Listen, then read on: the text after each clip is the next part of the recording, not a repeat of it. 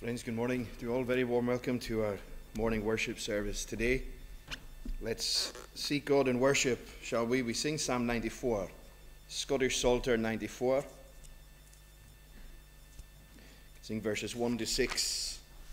This is page 355, 355. Psalm 94 from the beginning of the psalm. O Lord God, unto whom alone all vengeance doth belong, O mighty God, who vengeance owns, shine forth avenging wrong. Lift up thyself, thou of the earth, the sovereign judge that art, and unto those that are so proud a due reward impart. This is Psalm 94, Scottish Psalter. Let's sing verses 1 to 6.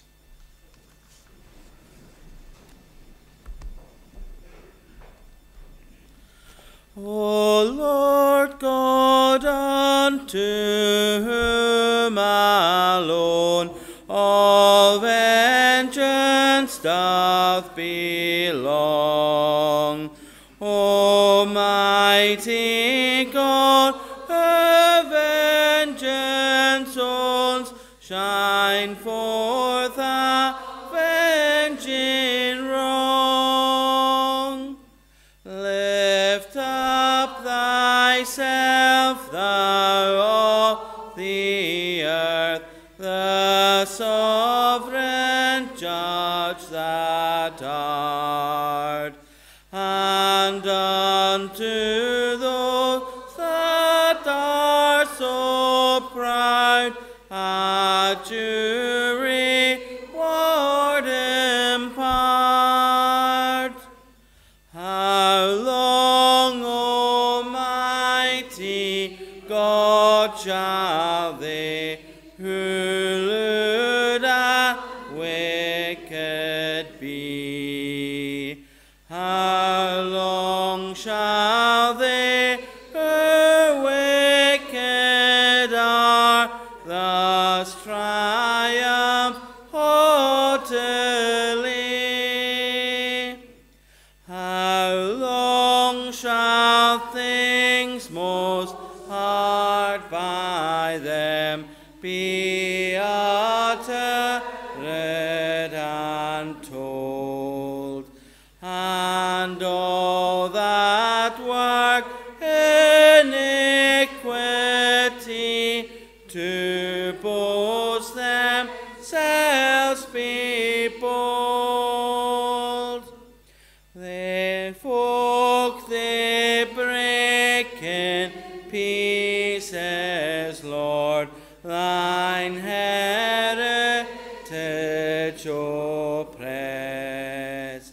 The widow they and stranger slay, and kill the fatherless.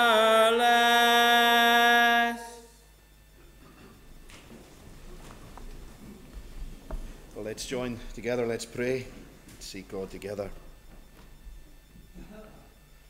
Lord our God, we do give thanks for this new day and for the time you've given us to meet like this and to gather round to your word, to listen to what you say to us. And the wonder for us, Lord, is that you listen to us as well. But with Paul is so often the case, and when he told the Roman church, we don't know, he said, what to pray for as we ought. What he should say and how he should say it was something he struggled with. But there as well, we thank you that he records for us the role of the Holy Spirit, making intercession in us with groanings that are too deep for words. And you who know the mind of the Spirit, you who search the heart, you know the mind of the Spirit, and that he makes intercession for the saints according to your will. How mysterious, how wonderful for us to be in any way involved in praying in line and in harmony with what you're planning and willing. Sometimes we may have your word and the promises you give us and the guidance, so we, in that sense, will know your will, know our duty, and know your intention and what you want from us at that time. But other times we might never know, but only afterwards and the reason for the burden makes sense, and the answer comes through, and at the time maybe we couldn't understand. But to learn from these things and to keep praying, and with that confidence, we thought last Sunday morning in passing with Elijah, your servant, and how it was persistence in praying so much. When he had your mind and will already on the situation, which in a sense, it makes us stop and think about that whole situation. Although he knew the answer was coming, because he told Elijah the rain was on its way. There wasn't a cloud in the sky. And he kept praying until it appeared. The servant told him the cloud was but the size of a man's hand. But that itself, after praying these 7 times, was clear evidence to the prophet that your word and will were coming to pass. And sometimes, Lord, we maybe feel we're looking for that cloud, though we're not praying for rain in the same sense. But looking for your answer and blessing, and sometimes it can be for years, or for maybe, if not for years, or what feels like years. But you are giving us prayer, and you know the prayers that have ascended, gone up to you from this house over many, many, many years. And we believe that you still, in the fullness of your time and appointment, answer prayer. And while we might feel or imagine, or maybe not imagine so much as even feel or even fear, that when you take, we can think of it maybe in our families, you take your people away, and people we maybe grew up being prayed for by and being remembered, but we remind ourselves, Lord, that it is such a mystery for us, that how in time, as it progresses and the perfect time comes, sometimes the prayers others have offered come to be answered. And though it's not the same thing so much as prayer, we remember your people in Egypt, and in their struggling and in their bondage. And Moses records for us that you remembered Abraham, you thought of him. It's not that you ever forgot him, but in that way of speaking for us to understand a bit more, and in a fuller way you show in these human terms that you are faithful to your promises and faithful to your word. And the fact of sending deliverance through Moses into Egypt was these hundreds of years after you had announced to Abraham in that vision where the sacrificial animals were divided, and he had to, and watched you in that symbolism pass between them, binding your own very existence to fulfilling your promises to him. And that promise included his descendants being strangers in a foreign land until the time for their deliverance, which we do give thanks happened with Moses. And so in our lives, though we maybe shudder or struggle to make comparisons sometimes, you've given us your word to do just that, among other things. That you are the God who answers, and while none of us are in Moses's or Elijah's positions, we believe, like from James, the letter you gave him to write, that he uses Moses uses Elijah as an example of prayer, and the fact that he was a human like the rest of us. But we do acknowledge and see your great and abundant grace in his life and in the lives throughout Scripture, and of how differently it can look at times, and how it was with Rahab, and how unlikely she maybe looked or seemed or maybe felt, and to our own attempt at observing the way she describes her faith to the spies who are sent, and how she hides them and sends them away. That's the very thing that you commend of her in the New Testament. How variously, how differently things can look, and how circumstances and life may be far from straightforward or easy when your grace comes in. It may be an illness or times of sorrow through loss and mourning and bereavement.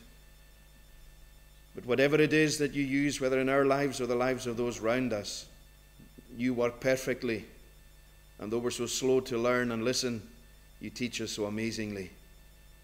Lord, we give thanks for your patience and pray that you continue with us. And as we come to open your word today, we seek and pray, we hope that we come to learn from you, to listen to what you may be saying to us. And we pray that we draw nearer to you through your mighty power as we come face to face with you in Scripture again. Thank you for everyone present. We give thanks for being here and being able to be here. Remember those who are not able to. Praying, Lord, for all who are confined and unable to get out as much or at all anymore. We're praying, Lord, for where there's sickness. Praying for healing. Again, that amazing section in James where he talks about Elijah and how in illness. I wonder, Lord, if we actually believe it sometimes. But he says, if anyone is sick, let them call for the elders of the church and to pray for them, anointing them with oil in the name of the Lord.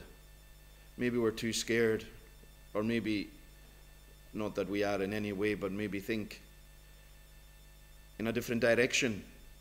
Maybe prayer is the last thing we do, to gather with each other in sickness. And so give us wisdom, we pray, Lord, and for the prayerfulness and the glorious discovery of answered prayer where there is illness and sickness, and praying that you will raise them up again and give strength and give perseverance in the midst of trial and difficulty.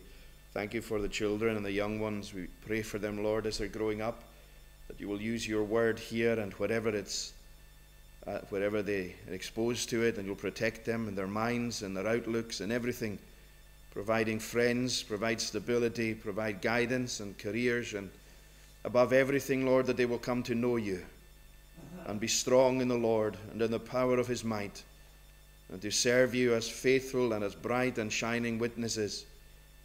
And that they'll grow up remembering the grounding in Sunday school and home and church and YF, and older ones being able to meet up at the cafe. We pray for all that's done, for everyone involved, and so much behind the scenes of what's seen so often in the church. It's the case. And so, Lord, to be encouraged, whatever anyone finds their hand to do, they be encouraged that they're doing it as unto the Lord. Remember communion services throughout the islands today, and in these coming weeks, asking for your blessing in these special times of being able to focus our minds and our attention, our hearts, to try and do this in remembrance of you.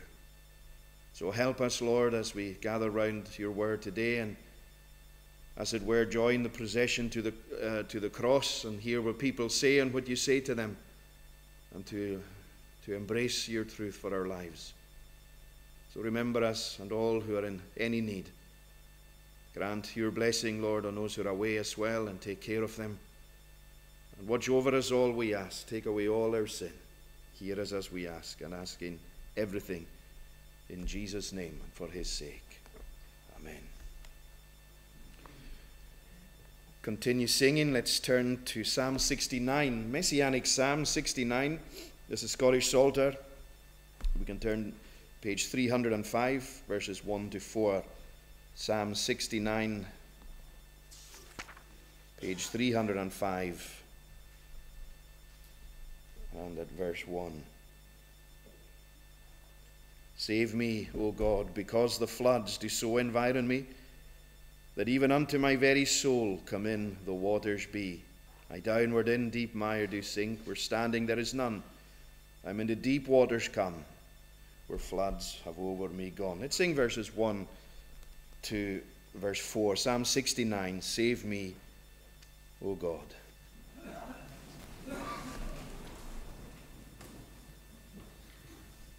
Save me, O God, because the floods do so environ me, that even unto my very soul come in the water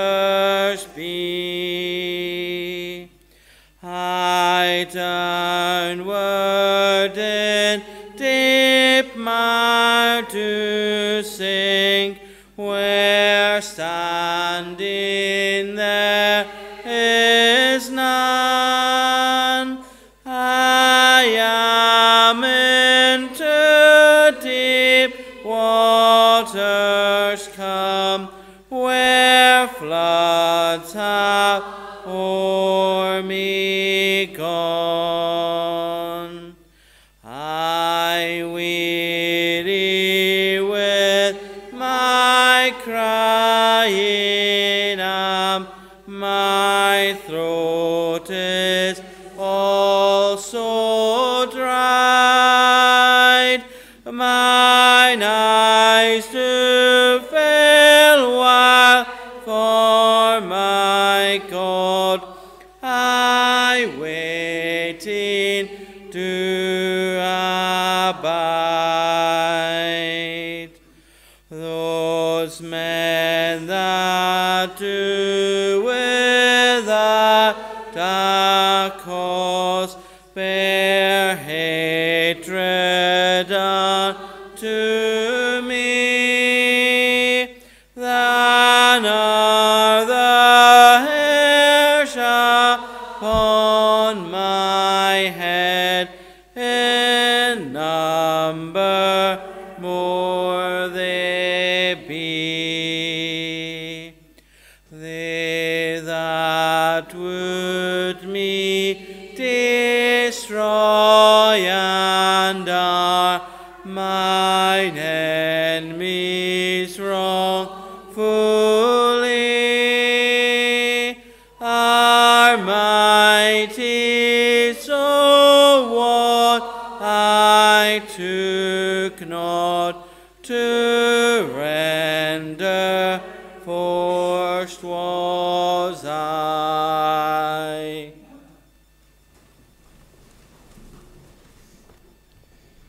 Well, let's read together Matthew's Gospel. We can read chapter 27, Matthew 27. There's a section in Luke we'll refer to, God willing, but we'll read in Matthew. Matthew 27. When morning came, all the chief priests and the elders of the people took counsel against Jesus to put him to death. And they bound him and led him away and delivered him over to Pilate, the governor. Then when Judas, his betrayer, saw that Jesus was condemned, he changed his mind and brought back the 30 pieces of silver to the chief priests and the elders, saying, I have sinned by betraying innocent blood. And they said, what is that to us? See to it yourself. And throwing down the pieces of silver into the temple, he departed, and he went and hanged himself. But the chief priests, taking the pieces of silver, said, it's not lawful to put them into the treasury, since it is blood money. So they took counsel and bought with them the potter's field as a burial place for strangers. Therefore that field has been called the field of blood to this day. Then was fulfilled what had been spoken by the prophet Jeremiah, saying, and they took the 30 pieces of silver, the price of him on whom a price had been set by some of the sons of Israel, and they gave them for the potter's field, as the Lord directed me. Now Jesus stood before the governor, and the governor asked him, are you the king of the Jews? Jesus said, you have said so. But when he was accused by the chief priests and elders, he gave no answer.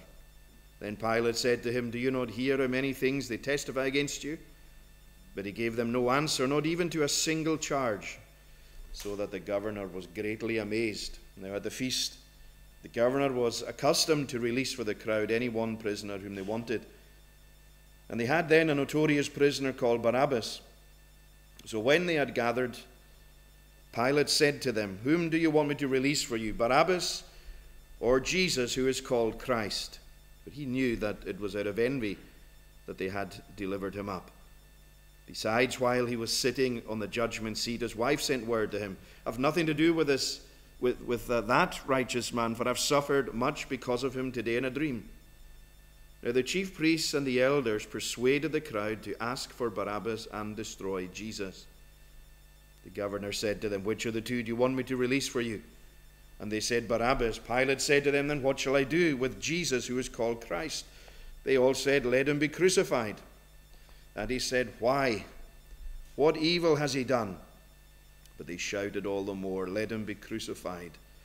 So when Pilate saw that he was gaining nothing, but rather that a riot was beginning, he took water and washed his hands before the crowd, saying, "I am innocent of this man's blood. See to it yourselves." And all the people answered, "His blood be on us and on our children." Then he released for them Barabbas, and having scourged Jesus, delivered him to be crucified. Then the soldiers of the governor took Jesus into the governor's headquarters, and they gathered the whole battalion before him. And they stripped him and put a scarlet robe on him, and twisting together a crown of thorns, they put it on his head and put a reed in his right hand. And kneeling before him, they mocked him, saying, "Hail, King of the Jews!" And they spit on him and took the reed and struck him on the head. And when they had mocked him, they stripped him of the robe and put his own clothes on him, and led him away to crucify him. As they went out, they found a man of Cyrene, Simon by name. They compelled this man to carry his cross. And when they came to a place called Golgotha, which means place of a skull, they offered him wine to drink mixed with gall, but when he tasted it, he would not drink it. And when they had crucified him, they divided his garments among them by casting lots. And they sat down and kept watch over him there. And over his head they put the charge against him, which read, "This is Jesus, the King of the Jews." And two robbers were crucified with him, one on the right and one on the left. And those who passed by derided him, wagging their heads and saying, "You who would destroy the temple and rebuild it in 3 days, save yourself. If you are the Son of God, come down from the cross." So also the chief priests with the scribes and elders mocked him, saying, "He saved others. He cannot save himself. He is the King of Israel. Let him come down now from the cross, and we will believe in him. He trusts in God. Let God deliver him now, if he desires him. For he said, 'I am the Son of God.'" The robbers who were crucified with him also reviled him in the same way. Now from the 6th hour there was darkness over all the land until the 9th hour. And about the 9th hour Jesus cried out with a loud voice, saying, "Eli, Eli, lema sabachthani," that is, my God, why have you forsaken me?" And some of the bystanders, hearing it, said, "This man's calling Elijah." And one of them at once ran and took a sponge, filled it with sour wine, and put it on a reed, and gave it to him to drink. But the others said, "Wait, let us see whether Elijah will come to save him." And Jesus cried out again with a loud voice, and yielded up his spirit. And behold, the curtain of the temple was torn in two, from top to bottom. The earth shook, and the rocks were split. The tombs also were opened, and many bodies of the saints who had fallen asleep were raised. And coming out of the tombs, after his resurrection, they went into the holy city and appeared to many. When the centurion and those who were with him, keeping watch over Jesus, saw the earthquake and what took place, they were filled with awe and said, "Truly this was the Son of God." There were also many women there looking on from a distance, who had followed Jesus from Galilee, ministering to him, among whom were Mary Magdalene and Mary the mother of James and Joseph, and the mother of the sons of Zebedee. And when it was evening, there came a rich man from Arimathea named Joseph, who was also a disciple of Jesus. He went to Pilate and asked for the body of Jesus. Then Pilate ordered it to be given to him. And Joseph took the body and wrapped it in a clean linen shroud, and laid it in his own new tomb, which he had cut in the rock. And he rolled a great stone to the entrance of the tomb, and went away. Mary Magdalene and the other Mary were there, sitting opposite the tomb, the next day, that is, after the day of preparation. The chief priests and the Pharisees gathered before Pilate and said, "Sir, we remember how that impostor said while he was still alive, 'After 3 days I will rise.' Therefore order the tomb to be made secure until the 3rd day, lest his disciples go and steal him away and tell the people he has risen from the dead." Now the last fraud will be worse than the first. Pilate said to them, "You have a guard of soldiers. Go, make it as secure as you can." So they went and made the tomb secure by sealing the stone and setting a guard. And so on from there. May God bless his word to us. Let's turn to Psalm 95 just now. Sing Psalms 95. And from verse 6, we can sing down to the end. Psalm 95 at verse 6 is page 126 in the blue books, in the Psalm books. Come, let us bow humbly and worship the Lord. Let us kneel before him, our Maker, in prayer, for we are his people, and he is our God. He shepherds and feeds us in his loving care. Let's sing to the end of the psalm.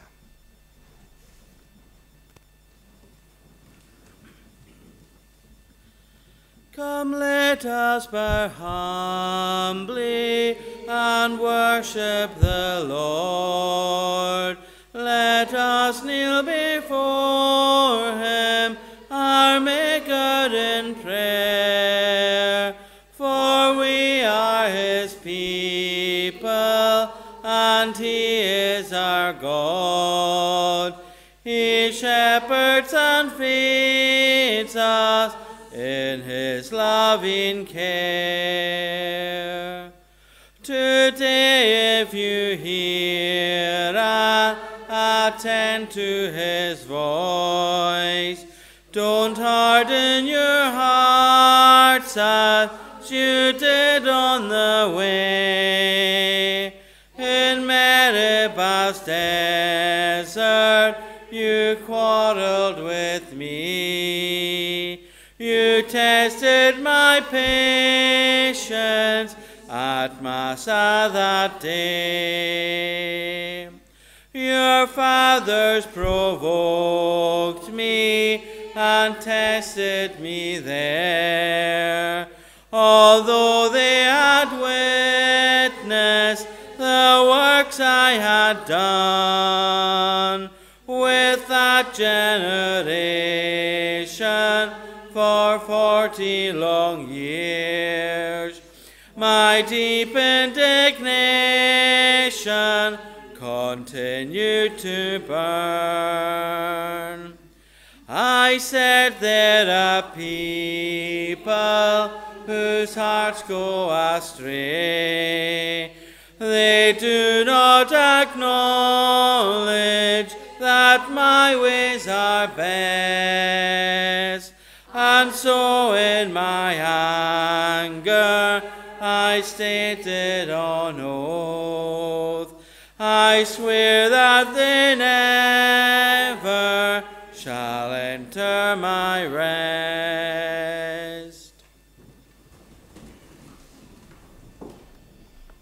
Let's turn back, shall we, to Matthew 27. And we can read again words we've got here in verse 32. Matthew 27, verse 32, and as we read, as they went out, they found a man of Cyrene, Simon by name. They compelled this man to bear his cross. Mark has a little bit of detail to add when he refers to Simon of Cyrene. He refers to him as a man. This is in Mark 15:21. They compelled a passerby, Simon of Cyrene, who was coming in from the country, the father, notice Mark says, of Alexander and Rufus. They compelled him to carry Jesus' cross. There's something we'll maybe in a minute or two see about this man called Simon of Cyrene, who, it would seem, became a greatly influential person. A random, almost, circumstance that just kind of happened, something that just came into his life. We're told by Mark here that this man Simon was on a journey. He was coming in from the country. He didn't live in Jerusalem. He was, by being referred to as being of Cyrene, it tells us where he's from. It's modern-day Libya, if that makes any sense. The younger ones thinking of the top of around that way of Africa. And Some people have wondered whether he was actually from there or whether he lived there, and they try and figure out much more about him than maybe we're actually told. He could very likely have been with other Jews, someone who had moved.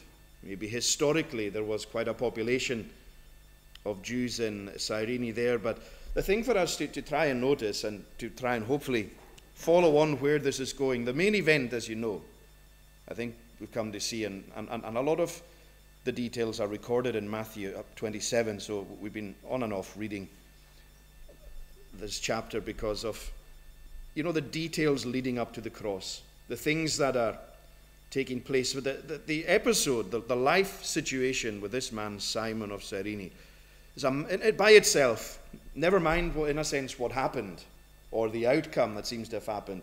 The situation itself is a wonderful thing to notice. And for any one of our lives, any one of us, to maybe stop and look back, if we have to look back, and think, even in the present, if it's ongoing, at the hand of God in our lives. It reminds us, in a sense, and I'm not sure if the children remember this, well, probably not the translation of it anyway, but I would respectfully speak of the older ones. You might remember, any of us who are more familiar, memory-wise, with the old translation. It's sometimes it got a poetic almost rhythm to it that you can, without trying to remember it, it sometimes sticks. Anyway, even the way in the book of Ruth, we're told about, in the book of Ruth, that when she was out trying to help provide a source of income or existence for her mother-in-law, we're told that her hap was to light upon the field of Boaz. Now, to translate the translation for younger ones, it basically means she happened to, when we say it happened, or something's happy or it's favorable, well, she just seemed to make the choice in her life that day and just happened to make her way into a field that would end up being owned by someone who would completely change her life and her mother-in-law's life, and who would even become one who God would use according to the flesh in order for the Christ to ultimately be born of Mary. It's amazing. She just happened to go to this field. In your life, when you're growing up, you're making choices that maybe seem small. To cover and to do everything prayerfully. And that's not the way it sounds, but to pray with your, well, you can. Some people do. It's more comfortable, less distracting, maybe strangely, to pray with your eyes open. But by praying with your eyes open is the sense of looking for God in your life. Where you're asking and committing your way to Him in the morning, for example, and praying for guidance and for help, for blessing in everything that you're going to do, then to be on the lookout for God doing these things.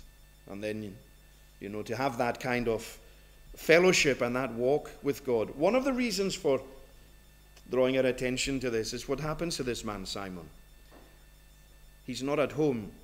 He's at a religious festival. And in being at this festival and being in a different place, he just happens to be walking past a crowd, coming in from the country. So we know where he's been from. He's coming into the center of Jerusalem, and without him realizing, this is how it seems, without him realizing, one of the most amazing and one of the most life-changing events is taking place just in front of him. And God will use that very point in time where he's going past the exhausted Jesus, and he's grabbed by soldiers and he's forced. He doesn't offer to do anything. He's walking past, he's grabbed, and he's made to carry the cross for Jesus. Now, in some respects, well, it wouldn't be the case of saying guilt by association. It could, for an ordinary person in that context, be an incredibly humiliating thing to have to do. But it was, we believe, blessed to him. It's never to look at any situation in life and think of it as wasted or as useless or as... It's different for us to to make sense of it. You remember the place we were, and a woman who had, a young woman had passed away. It was through complications following childbirth. And somebody, a Christian person, saying at that time, I can't see anything good coming from this.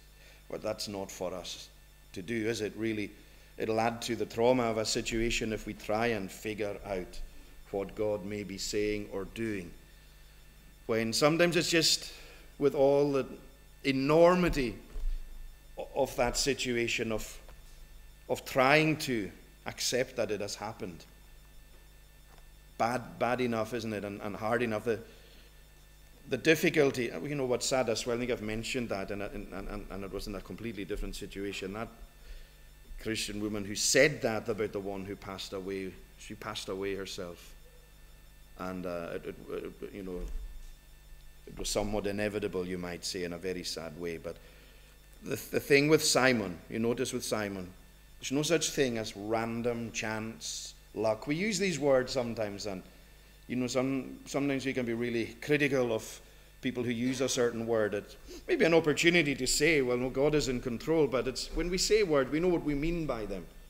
But with the way we can get used to hearing people saying, really lucky and really fortunate and things like that, we can ourselves, if we drink in, as it were, and soak in that mindset, there's parts of us that can become numbed by way of interpreting life. We can look at life, and can't this be the case?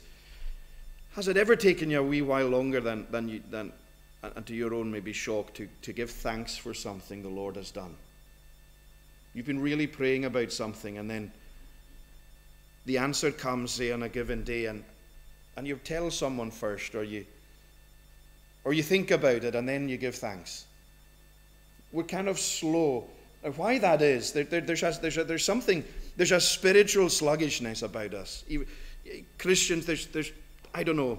It almost feels like spiritually we're sometimes, most of the time, maybe feeling that we're dragging ourselves along by way of making attainment, if that's the word. That's a word that Paul uses writing to the Philippians. Not that I had already attained this or were already perfect, but one thing I do.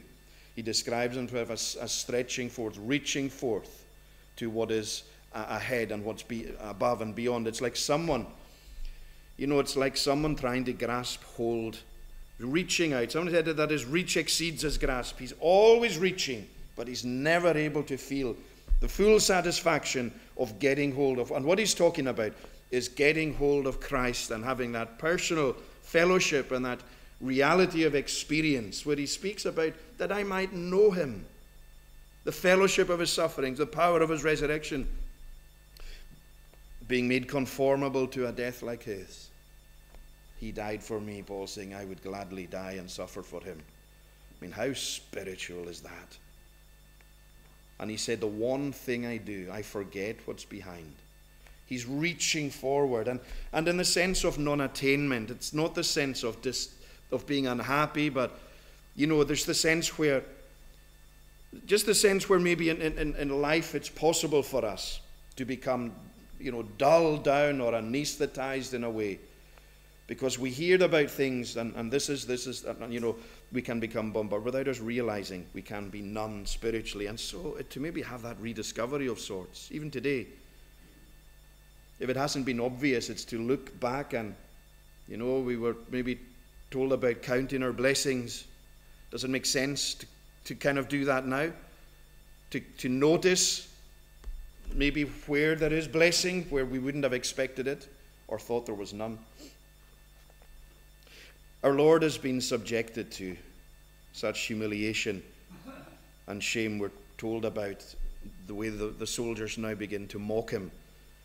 And we have that in verse 27 and following. Pilate is doing everything in his power, you might say, to get rid of the Jewish accusation and allegation against Jesus. He's trying everything. He's scared. He's cowardly, and he's pretty spineless. Not that he's not a ruthless person. It's not that he wasn't renowned for doing terrible things.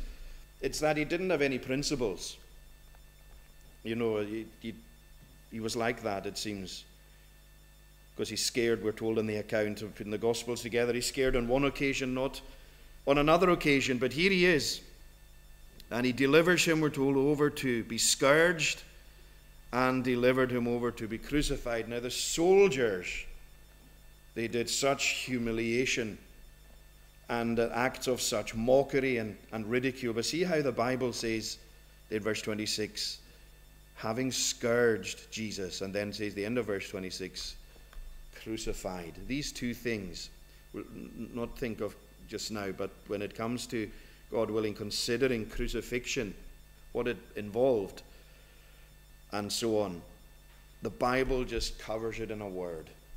And there's a sense where one reason we can think of, I'm not saying it's the reason for it, but because we're so geared to be somewhat, there's that in us that, not that we want it or choose it, but this is another thing related to kind of spiritual sluggishness. Sluggishness isn't maybe the right word, but there's a difficulty for sure on our part of making sense of things, of trying to make sense.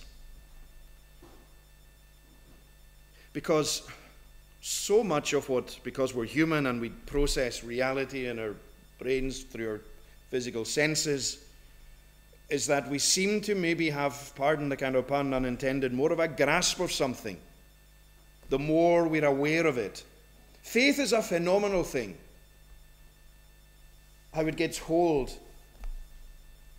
of the promises of God, of the existence of God, both of whom, among other things, we cannot actually see. And to be able to see something, to be able to hold on to something, there's a sense where that wouldn't be faith anymore. But hope that is seen is not hope, we're told in the Romans. But if we wait for what we don't see, then we will with patience wait for it, we'll hope for it, we'll expect for it. Faith, Hebrews 11, by faith, we can see, like Moses did, the God who is invisible. But having something tangible, what we're trying to get to, is sometimes people feel they need to see something of his sufferings, or imagine something of his sufferings. Physical sufferings, that is. Now, they were massive, and there's no questioning any of that. But what's happening in his crucifixion is, in one sense, it's partial to the whole situation. The symbolism of crucifixion for the Jew. Our Lord was symbolically under the curse of God. Crucifixion as a form of execution. Go back to Deuteronomy, and it speaks there, it's quoted in Galatians, cursed is everyone who hangs on a tree. That's a big part why they were mocking him and ridiculing him and saying what they said, because he was in a position that was opposite to his claims. If you are the Son of God, come down from the cross. Save yourself. And they couldn't figure this out. But see, we're being led, I think, somewhere deeper into this by the simple reference of scourged and crucified. What happens in verse 27 down to 31 is of such a magnitude, everything put together, that the Lord isn't able to carry the cross anymore. That's all we need to know. The scourging, the beating, everything, the blood loss, the trauma at different levels throughout while he'd have had no doubt a sleepless night. He was dragged before one hearing after another and mocked and ridiculed, and to be scourged and to be having mock robes put on him and a crown of thorns and to be beaten on the head. And he's taken, and as he's led away, this is the point we see, he's physically exhausted. He can't carry the cross anymore. Part of the shame was carrying it, and part of the shame as well in carrying the cross would be leading you along this journey of humiliation and shame and rejection, a public place, a spectacle, and how amazing, how silent he is. We're going to, God willing, come to what he says. As soon as the nails are put into him. We know of the first of our Lord's sayings through the crucifixion. It's what he's thinking, what was on his mind, what was on his heart. First thing to come across just now towards that is think about this man. They've compelled, and it would seem they've taken against his will Simon of Cyrene. They found a man. Now put yourself in this man's shoes, and we'll see just why that's so important. You're just going around your work, and you're very like your business, by your work, you're going around. This is a religious festival, and crucifixion wouldn't have been extraordinary, wouldn't have been out of the ordinary for these kind of trials and for capital crimes and death sentences to be carried. The Romans had perfected this form of execution, and as well as it being such a brutal, horrific form of suffering, there's also the shame associated, is there not? Which Jesus, does he not say, and what a challenge to us, that if anyone would come after me, he said, let them deny themselves and take up their cross and follow me. Self-denial. The challenge in all of that and how it applies, the cross bearing is symbolizing that. Who for the joy that was set before him endured the cross, despising the shame. Put these two things together, two kind of emotional reactions to situations. Shame and despising. And in his sufferings and in the humiliation, it's not like someone trying to get rid of it. It's someone who has come to that place in their acceptance of it. Despising the shame. He's taken it willingly, gladly. He's the man of sorrows. He's acquainted with grief. He's the one who's being rejected by everyone around him on earth. He's the one who feels he's been rejected by heaven. And there is an isolation. There is a shamefulness. And it's not like you or me saying, if we did something and then we're like, if we're caught or cornered, or even like David when he numbered the people and his heart struck him, it smote him. It's not having shame as a result of doing wrong and despising it in the sense of saying, well, I'm not going to let that bother me. That could be lethal in your life. In the sense of whatever it is, when we choose not to let it bother us. We think we've dealt with it when we maybe haven't. And it's under the surface, and we keep a lid on it, and it raises its ugly head, and we maybe try and, like someone who's wrong or have wronged someone, and they'll say, I haven't, it's not me, it's not my fault. And then you know how that can be and last such a long time, maybe a lifetime. When our Lord has said to despise the shame, I think it's by way of, when you weigh things in the balance, in the sense of the shame as nothing. He viewed the shame as nothing, given what was coming and given the glory that was coming. I think Philippians 2 highlights that for us as well, does it not? It's that when he humbled himself as low as he could possibly do so, in order to come, though he was rich, for our sakes he became poor, so that we, through his poverty, might be rich. The shame was nothing to him, in the sense of, it's not the thought of someone being so dignified and glorious. Philippians 2 makes it clear. He thought it not robbery to be equal with God. He didn't see the thing with it, shame. And we cannot, the proudest people, when you see people who've arrived or they've whatever, it's like the Lord teaches. So often people they think that other people are there to serve them or, to do your will or whatever it is. The Son of Man, he said, came not to be ministered unto, but to minister and to give his life a ransom for many. The self-sacrifice and the giving was involving shame. Though he was in the highest position and is in the highest position imaginable.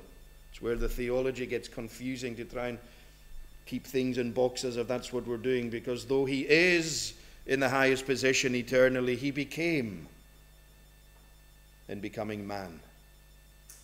God sent forth his Son, made of a woman, Mary, made under the law in subjection to keep it in its terms and in its requirements and in its penalty.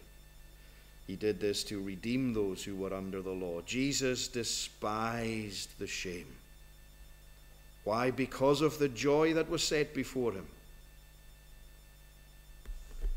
So there's an evaluation of sort, not sitting down and thinking what's more important, but this is to do thy will I take delight. That was him.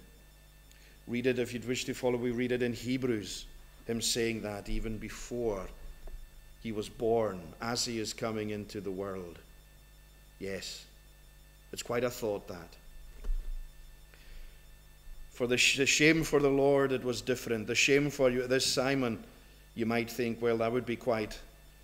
He wouldn't have a choice in it, of course. It's not that he would decide whether he wants to do this or not.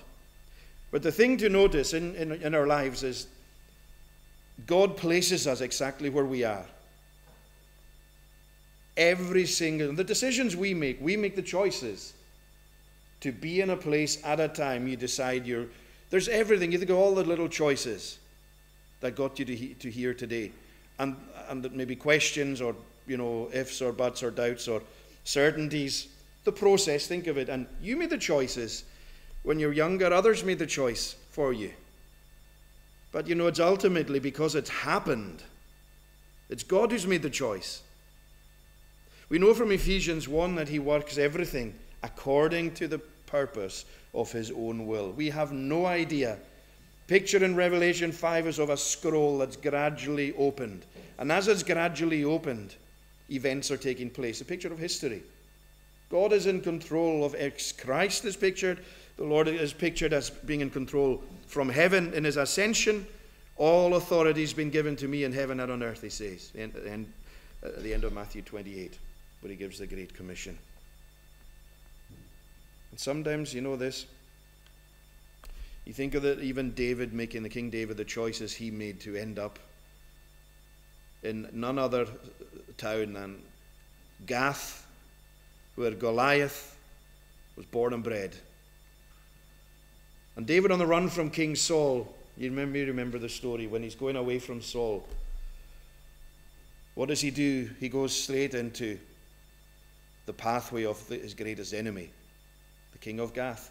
And he went there holding Goliath's sword, thinking, this is my defense. Anyone looking at David, the sweet psalmist of Israel, you're like, David, what are you doing?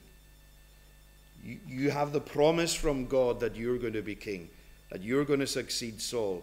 But you've just said a step is between me and death. He said, if I don't go, I'm finished.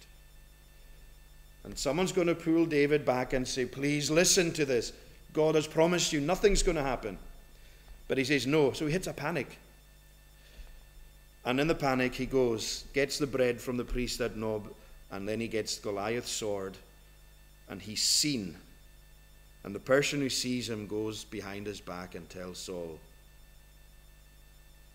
And then the whole thing seems to fall apart. But this is what we're saying. We're trying to notice in it. It's out of that situation that Psalm 34 came.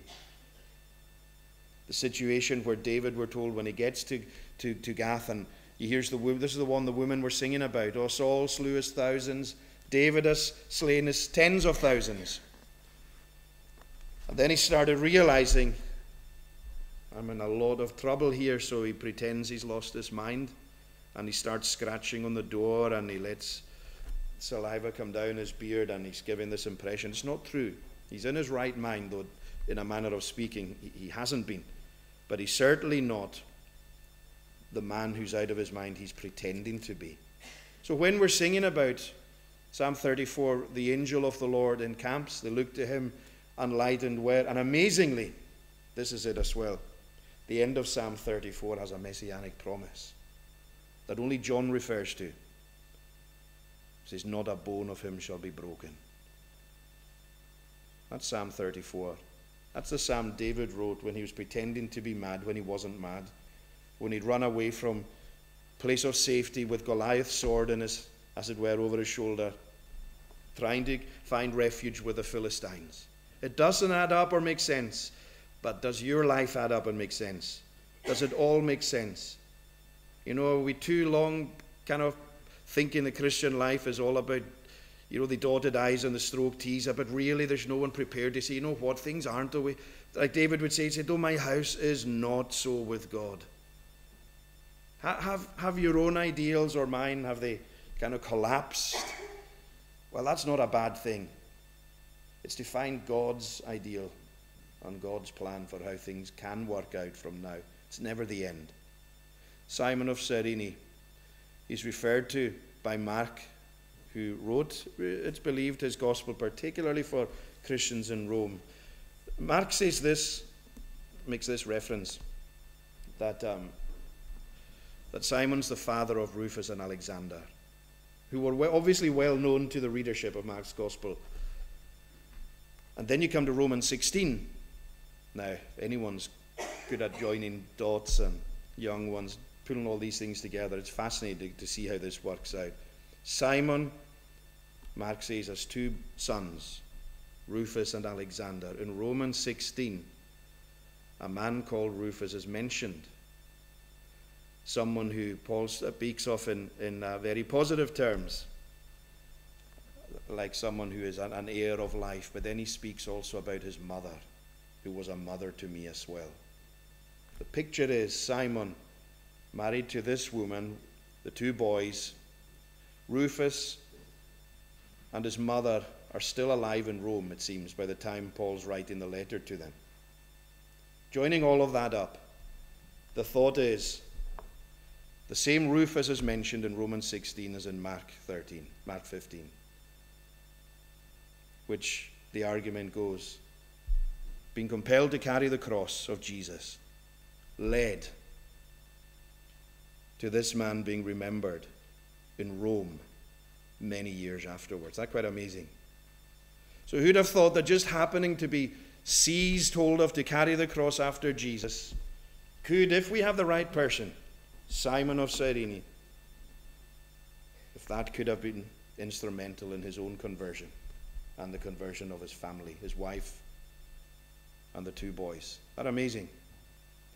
Nothing happens by chance. And being forced into the worst you can imagine of situations, having to carry the cross of this criminal behind him, guilt by association, the shame that it could otherwise bring, the Lord used it, we believe.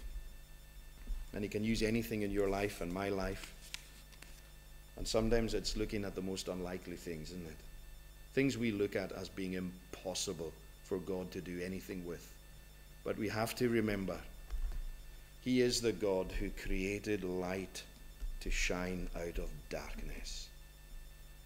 And the one, we're told in Hebrews 11, who out of weakness, he makes people strong. He does what he's going to do with what isn't there to start with. It's not there to start with. But God does his miracles through that. And if he'll use any one of us, what a wonderful thing. We'll think of Simon and think of his providence and how the Lord used it in his life. Let's pray just now. Let's pray. Help us, Lord, to stop. Help us to be still and to recognize, to know that you are God. And that there are no chance things. We look at our lives and look at the decisions we or others have made, and there might be times we wonder just wondering what could have been if we thought this or thought that. And there's some times too where you clearly made the decision for us. And these answers are amazing. So, like you say in Revelation, you set before us open doors no one can shut, closed doors no one can open. And any seeking that certainty, give it, we pray. That guidance and that assurance of hearing the voice behind us, saying, this is the way, walk in it. Be with us, we pray, in Jesus' name. Amen. We're going to sing Psalm 100, in conclusion 100.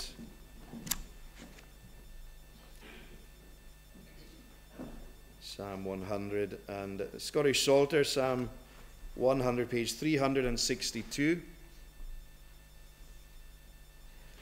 All people that on earth do dwell, sing to the Lord with cheerful voice.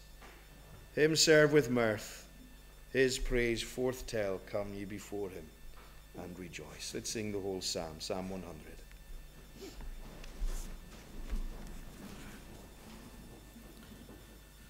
All people that on earth do dwell, sing to the Lord with cheerful voice.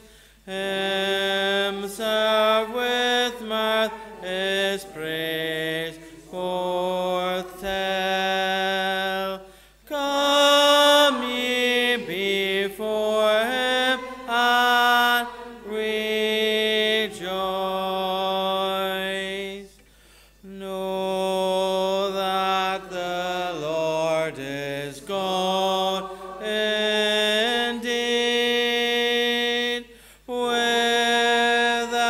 our aid he did us make. We are his flock, he doth us feed, and for his sheep he doth us take. Oh, enter then his gates with praise,